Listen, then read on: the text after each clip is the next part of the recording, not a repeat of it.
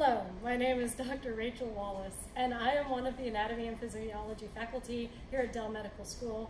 I teach anatomy to medical students at Dell between their first and their fourth year at school. And normally the medical students learn anatomy off of real human tissue, but we also provide models in the lab for these students to learn off of to help them get a good sense of the three-dimensional relationships of the structures that they're learning. And I have with me two models of the heart that we provide in the lab. We have this Texas-sized giant heart model and this still larger than normal size heart model as well. Now the heart can be divided in two ways. It can be divided as a superior and an inferior, or upper and lower portion, and it can be divided as a right and left portion. The superior portions of the heart are the atria, and the inferior portions of the heart are the ventricles. You can also think of the heart as a left and right dual pump system, where blood with low levels of oxygen enter the heart through the right atrium, get pumped into the right ventricle, and then make their way to the lungs, where they will become oxygenated. Then that deoxygenated blood will enter through the left atrium, go into the left ventricle, where it will then get pumped out into the aorta. And from there, it'll reach all cells of your body and bring oxygen to all cells. See these vessels right here? These red vessels represent the coronary arteries. They're actually arising off of the aorta. So what happens when the left ventricle contracts to send oxygenated blood throughout the body, some of that blood is going to pass into these coronary arteries, which means that the heart is itself the first organ nourished by itself. And then all the rest of the blood will go throughout the body to nourish all other cells. Our smaller heart model allows us to easily take apart the heart and look inside its four chambers.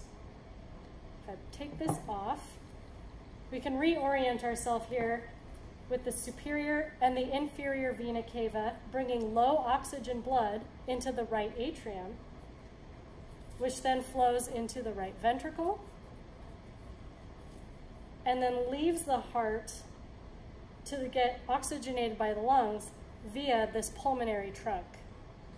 Oxygenated blood will come back from the lungs in the pulmonary veins that bring blood into the left atrium and then down into the left ventricle, which will then pump that oxygenated blood out into the aorta and those coronary arteries.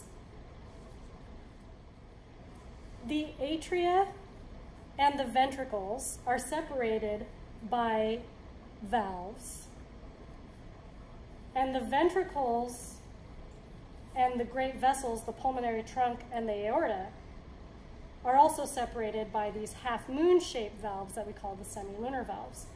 The valves function to prevent blood from backflowing in the opposite direction. Have you ever heard a heartbeat before?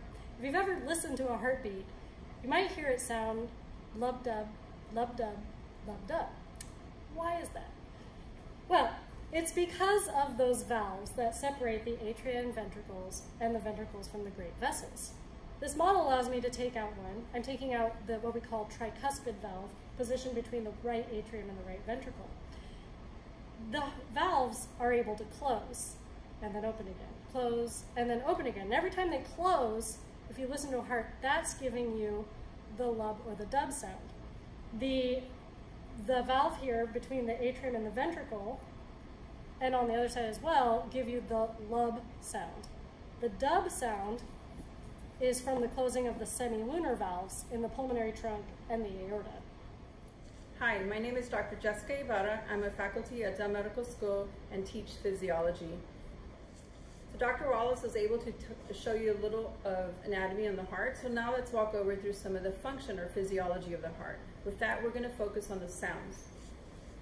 So taking the heart, what you'll notice is that we had divided it into the left and the right side. And part of the heart function is to also produce a sound based on the closing of these valves that were demonstrated earlier. So 2 heart sounds can be heard from the normal heart using a stethoscope. The heart sounds, as we mentioned earlier, are lub-dub, lub-dub. The first heart sound is an S1, and the second heart sound we call S2. Now let's listen to a normal heartbeat.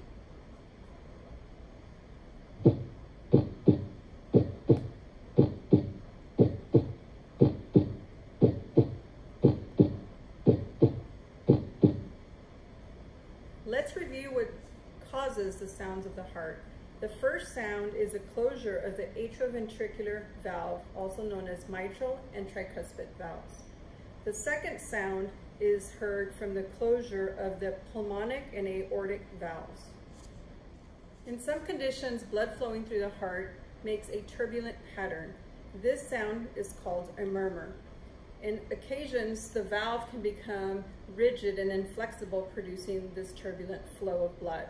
Let's hear the sound that would make.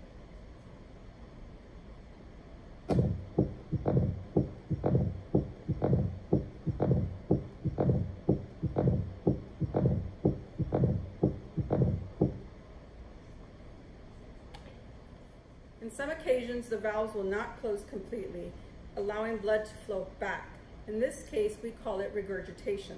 Let's hear a sound of a regurgitation through a defected valve.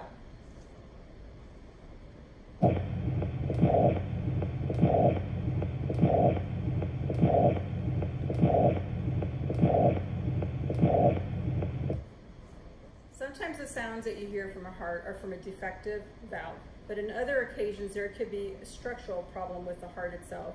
In the case of a ventricle defect, you may have a hole between the right and the left side of the heart in the ventricle wall. When that happens, occasionally blood will go through that hole and cause a sound. Let's listen to that.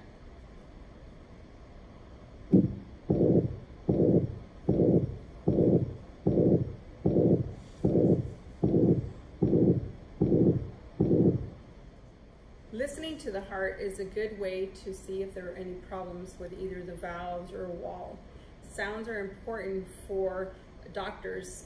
There are special doctors of the heart that are cardiologists or cardiac surgeons that can help fix and repair some of the damages that we've already demonstrated. Hello, I'm Dr. Brian Miller, the senior anatomist at Dell Medical School, and one of the anatomist and physiologist teaching faculty that are responsible for teaching our medical students and UT graduate students all about human anatomy, structure, and function. As the very last part of our demonstration, we're going to be showing you an actual human heart to see some of the structures that Dr. Wallace and Dr. Ibarra have shown you on the heart models. If we take a look at this heart, the human heart, you can see that there's a large upper area here where the great vessels come out. And if we go down to the bottom, the apex of the heart is sitting down here at the point of the heart. The ventricles are the inferior portions of the heart, as Dr. Wallace mentioned, and they have very strong muscular walls. The atria of the heart are at the top. This is the left atrium extension on the top side. You can actually see some coronary arteries sitting in this heart. Remember, the coronary arteries are the very first arteries that arise from the aorta. So the very first thing the heart does actually is nourish itself by sending blood through the coronary arteries, which feeds all the cardiac muscle.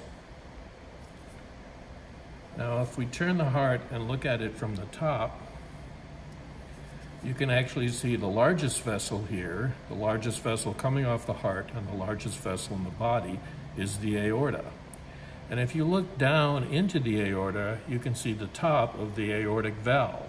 It's one of the 2 semilunar valves you've heard about. The other semilunar valve is in this vessel right in front, called the pulmonary trunk. These semilunar valves make the second heart sound, the S2 sound, when they snap shut. Remember, the heart sounds are lub-dub. That dub sound is made by the closure of the aortic and pulmonary valves here. Now, to see the valves that make the lub sound, the first heart sound, we actually have to open up one of the cardiac chambers, and I'm going to be opening up the right ventricle here. When I do that, you can see there's this elaborate branched cardiac muscle here. Extremely strong and resilient muscle. Remember, the heart beats all the time from birth till death, and in an average person, it will beat between 2 and 3 billion times. So the heart muscle has to be extremely strong and resilient. If you take a look inside the right ventricle, you'll see these string-like structures here. They look like parachute cords. They're actually called chordae tendineae, or tendinous cords, and they will attach to the bottom of the valve that we talked about that separates the atria and the ventricles. This is the tricuspid valve, as Dr. Wallace mentioned. It's the valve on the right side of the heart that's situated between the atria above and the ventricles below. And these string-like tendinous cords attach to the valve leaflets, and these cords keep the valve leaflets from being pushed upward into the atria when the ventricle, which is very strong, contracts during a heartbeat. So this is one of the atrioventricular valves. There's another valve on the left side called the mitral valve, and these so-called atrioventricular valves snap shut at the beginning of the heartbeat and make the lub sound. So lub-dub really represents the closure of the valves you've just seen now. Lub, the 2 atrioventricular valves, and dub, the valves up here in the aorta and the pulmonary trunk. So the next time that you listen to a heartbeat, you'll be able to say at least that you've now seen actual human valves inside a heart that make these sounds. And as Dr. Ibarra pointed out, physicians and other healthcare workers, just by listening to the heart, can very often tell whether there's any damage or disease to specific parts of the heart, one or more of the valves, or even sometimes to the heart muscle itself.